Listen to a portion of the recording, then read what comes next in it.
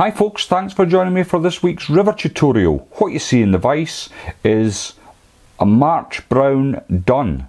So without further ado, let's get into it.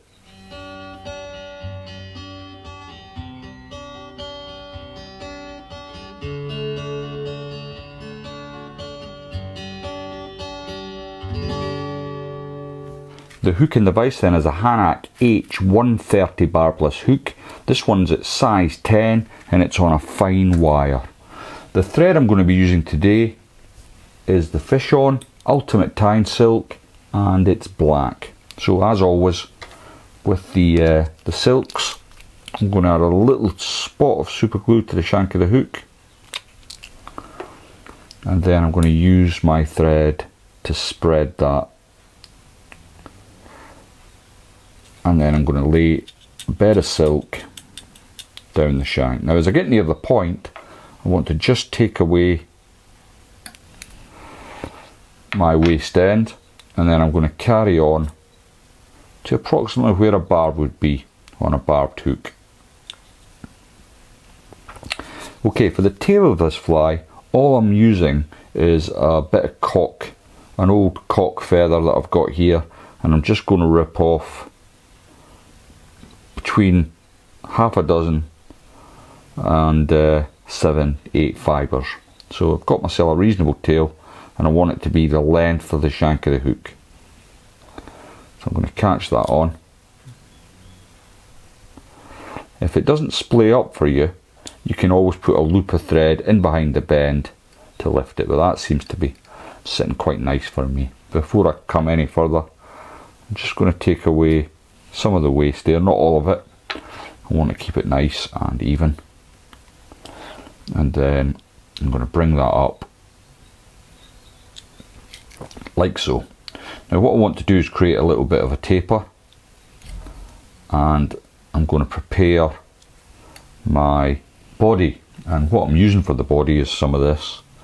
It's moose mane, natural moose mane, and I've already picked off 3 fibres from that, which I've got here, and I've kind of loosely married up the tips, and I want to take them tips away, the weakest part of the material. Let's get rid of them, and then what I can do is the length of the body, which is going to be about that much, I can capture that in. I've just captured that in at my side, and I'm going to gently bring my thread all the way down, and I'm actually using the moose mane as a guide for the thread now.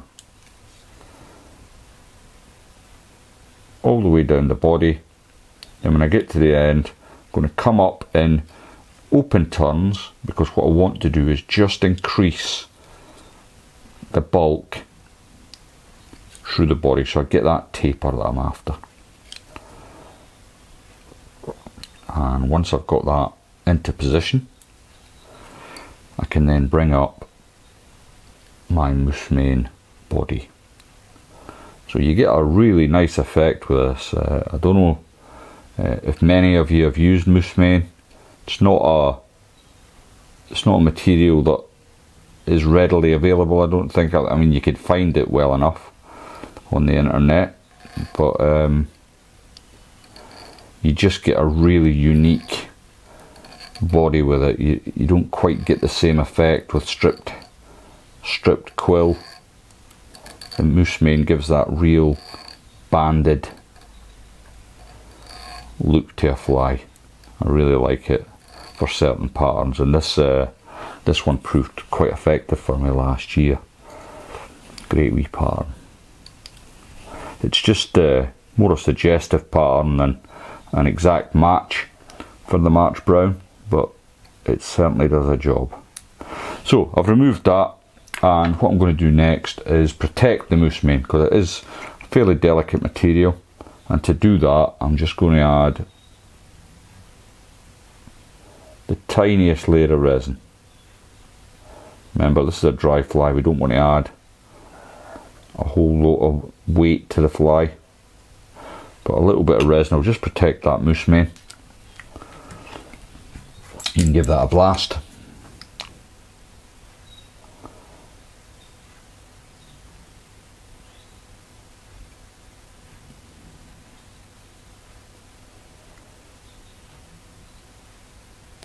and that's that cured. Okay, next we're going to put, you can do lots of things with this. If you like, you can put a CDC wing in.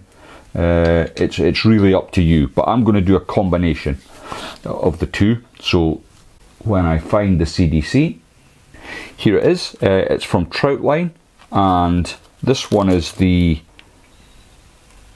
brown. It's been dyed brown CDC, and what I've done is I've taken 3 plumes out the pack and I've married up the tips as best I can. And what I want to do is have the CDC about the length of the body. I'm just going to switch hands there and catch that in. Nice and tight, just to keep it on the top like that.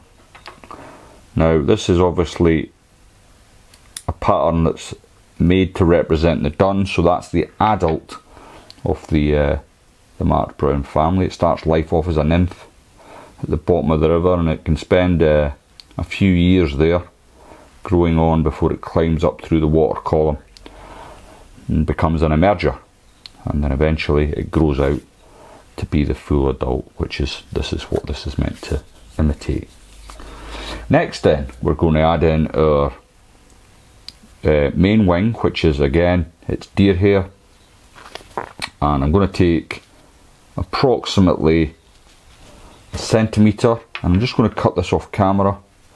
I have tried to do this on camera before, it doesn't quite work out.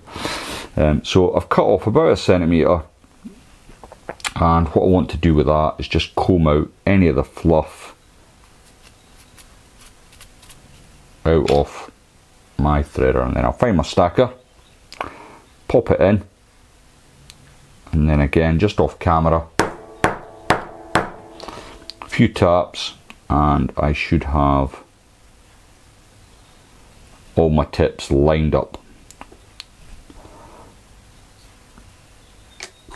Okay, this time I want my deer hair to be about the same length as the CDC, maybe a little longer.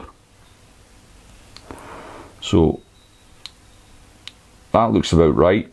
Now, to make my life a little easier, before I tie this in, I'm just going to go off camera and cut away the dead end. So I've got a nice straight edge, and I'll bring that back, and it saves any faffing later on. Bring your silk over in a loose turn, and then once you've got it into position, you can tighten down on it and start coming through these cut ends. You know, if you were of a mind to, you could quite easily have just left the deer hair as is, but I want to add a little bit more to this fly. I've got a little bit there that's just bothering me. Just get rid of it with my tweezers. And let me just have a look at your side. Yep, looking not too bad. Just tidy that up a little bit more.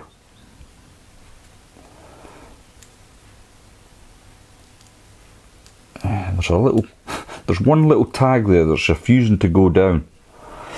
So I've brought my thread to the top here. I'm going to lift everything up and come in behind the CDC with that last thread turn. Now, to encourage it to open up, I'm just going to start turning it anti-clockwise, and I'm going to grab some of this. So this is again, it's from Trout line, and it's natural grey possum. Now I should really have some out of the packet, but I don't. You don't need much of this, so I've only taken the tiniest pinch here. Don't know how well you can see, it's very light. So, and what I want to do is just ease that into a sort of flat package like so. Then I can come in with my dubbing needle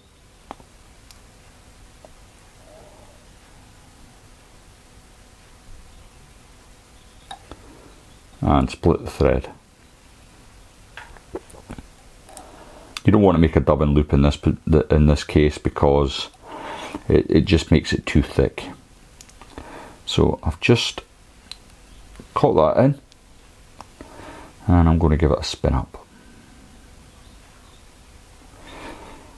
There we go. And then I don't want all this bulk, so again I can come in with my fingers, just make that nice and sparse. Now I don't know how well you can see that. If I bring it to the side, it's a lovely sparse loop. Now this does two jobs. It gives it that impression of a thorax, and it also helps to lift the CDC and the hair, the deer hair at the back here. Now, as you can see, I've still got quite a bit on my dubbing there, but before I come to the front, what I want to do is just add a little bit of super glue, just to the front of the fly there. And this just helps to bed everything down. It's trying frantically to untangle, so I'm just going to twist it the other way. And then I can come in at the front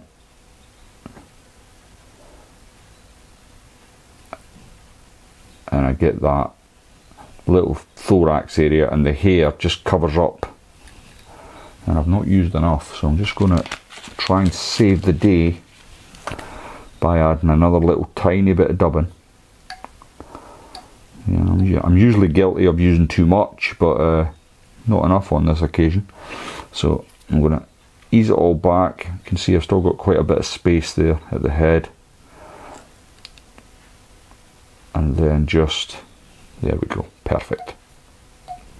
There's always ways of saving the day. You know, if you've not got enough or too much, you can always add or take away as you see fit.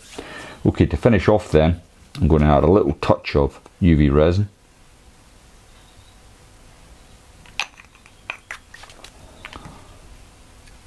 Then I can come in with my whip finish tool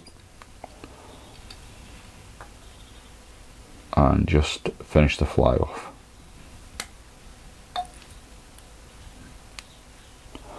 Just caught something in there as I was burling the tool round. I'll have a look at that in a minute once I've sealed it up.